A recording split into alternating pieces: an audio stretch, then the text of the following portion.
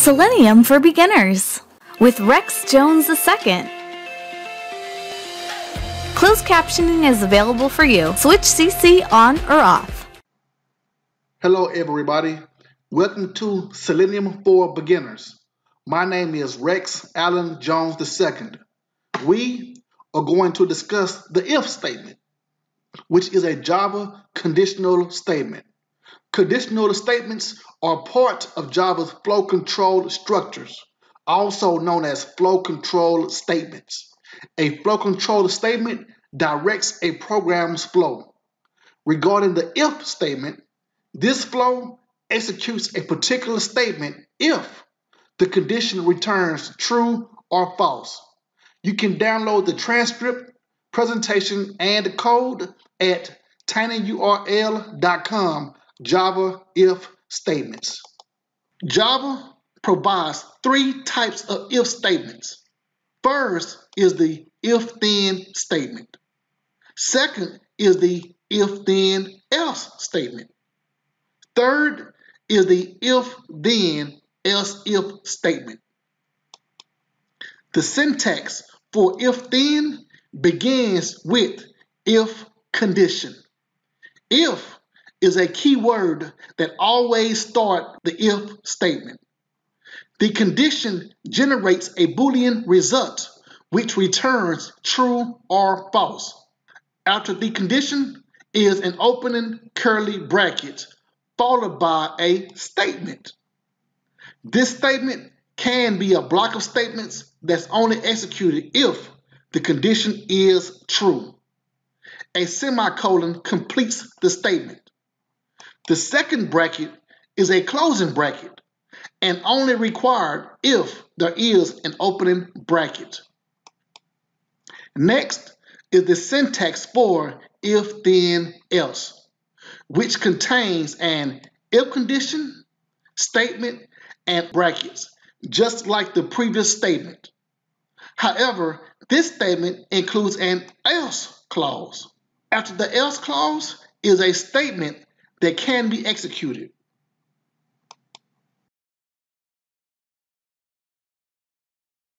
We see an if keyword, condition, opening bracket, statement, semicolon, and closing bracket. The same information that was already covered for if-then statement, except the second statement. Now we get a better picture of the statements. If the condition returns true, then the first statement is executed. But if the condition returns false, then the second statement is executed. The else clause extends the if statement when the condition returns false. The last if statement is if then, else if. It looks like the previous statement, but there are some clauses before the else clause. We have a clause for else if followed by a condition. There's also a statement. Depending on our program, we may add more else if clauses with a condition and statement. We have an if statement, condition, opening bracket, statements, semicolon, and closing bracket. An else if statement extends the if statement. There are three descriptions that explains statement. The first statement executes if the first condition returns true. The second and the third statement execute if one of the else if conditions returns true. All of the conditions are evaluated using a top-down approach. For example, a top-down approach using this syntax evaluates the if condition. When the if condition returns a false result, then the program flow evaluates the first else if condition. After the first else if condition is evaluated, The program flow evaluates the second else-if condition. The same top-down approach would continue if there were more else-if conditions that returned a false result. Soon as a true condition is found, the statement associated with that true condition is executed, and the remaining conditions are not evaluated. If there are no true conditions, then the else statement is automatically executed. The else clause extends the if statement by operating like a default condition when all of the other conditions are evaluated and returned a false result. Now let's demo the if statement. Let's provide a test. Since the if statement is used to make a decision, we build our test by assigning a value to a variable such as int age equal 34. Start by writing if. We have the option of writing our if statement from scratch or use IntelliSense. You can click Control Space to bring up IntelliSense. We see an if and if-else statement. I am going to select if, and you see the syntax is already designed for us. The condition will be our test where our program flow must make a decision. For our condition, let's go ahead and write if age equal 24. Remember from the 9th video, Java variables and operators? One equal symbol assigns a value like int age equal 34, but two equal symbols perform our test to verify if age equals a certain value like 24. In this test, age is not equal to 24. Next, we have our statement, which is also called a body. Sys out. What do we want our program to do? If age equals 24, then print age equal 24. Let's run.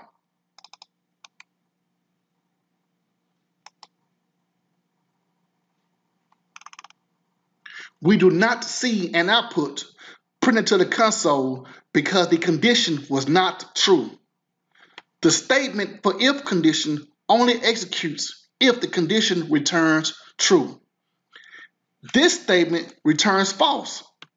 Let's copy and paste. Then change 24 to 34. Let's run again.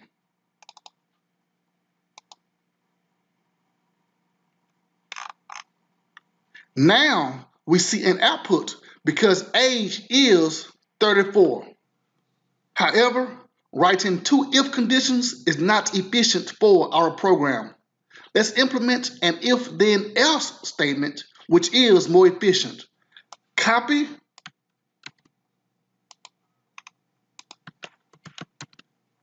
and paste the code, then replace if age equals 34 with an else clause. Run.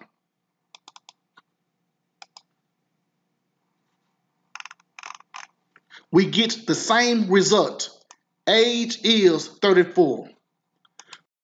I prefer to use an opening and closing bracket, although they are optional. Personally, I believe the brackets make our conditional statements look more organized. Let's remove the brackets and run again.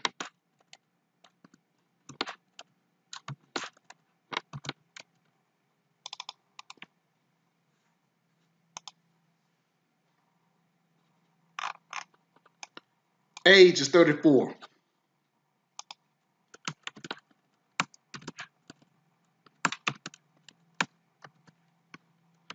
This is how an if-then-else statement works.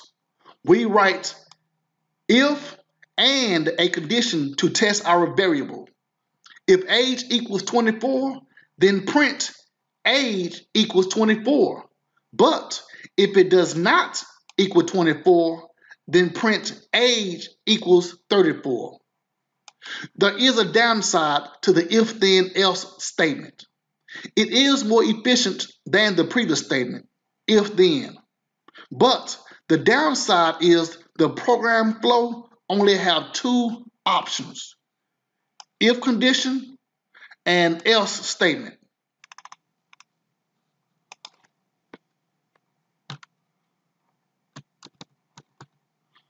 Next is the if-then-else statement, which gives our program many conditions. Let's use age as our variable again and write some conditions. If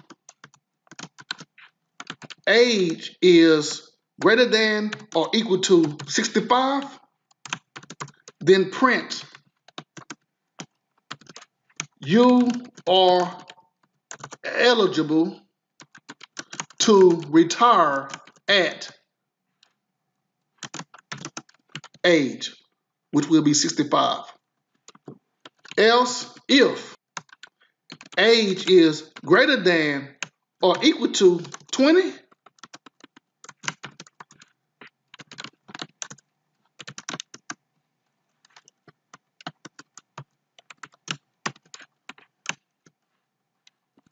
you are not eligible to retire at age.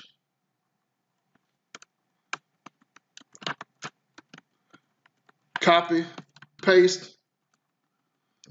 Else if age is greater than or equal to 13 and age is less than equal to 19, print you are a teenager.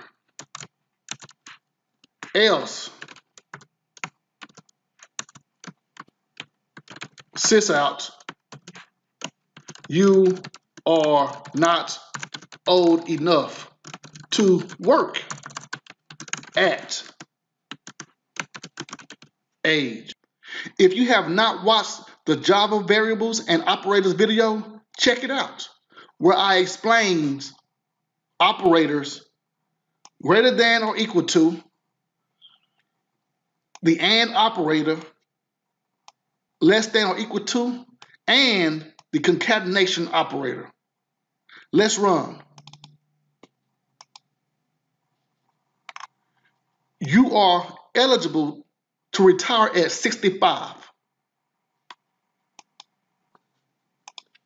Change 65 to 40. Run.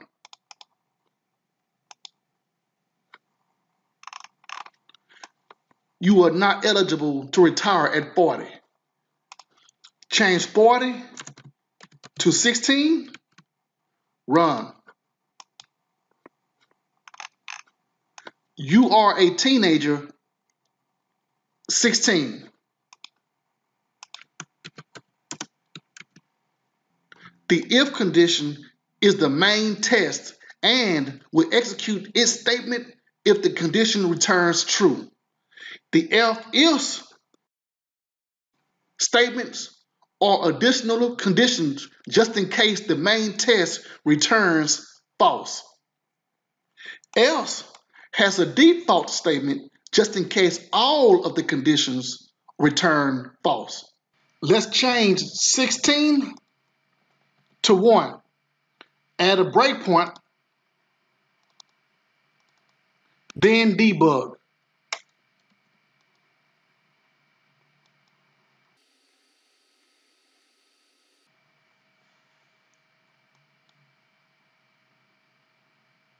F5 to step into our program.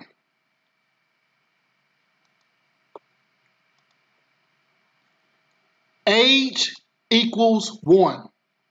Do you see how our first condition is highlighted and getting ready to be evaluated? When I step into our program again, the first statement will get skipped and the next condition will get evaluated. F5. Else if age is greater than 20. F5 again. The next condition, else if age is greater than 13 and age is less than 19. F5 for the last time. We'll finally execute the default statement. You are not old enough to work at 1. F5. That's one of the downsides to the if then else if statement. All conditions are evaluated until a match is found. When a match is found, then the program exits the flow. However, if a condition is not found, then the default statement is executed.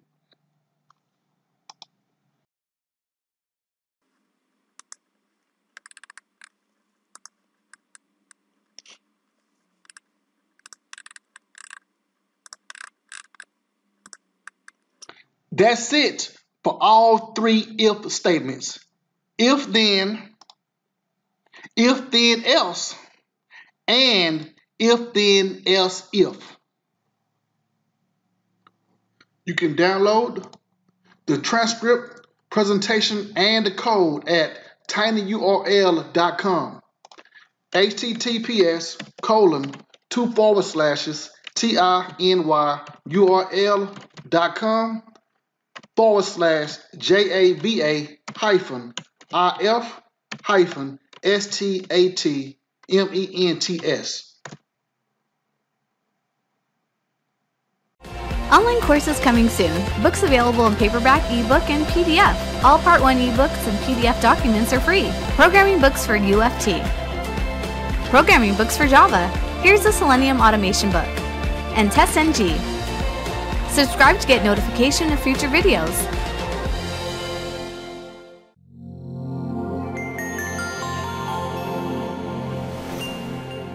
Don't forget to like, comment, and share.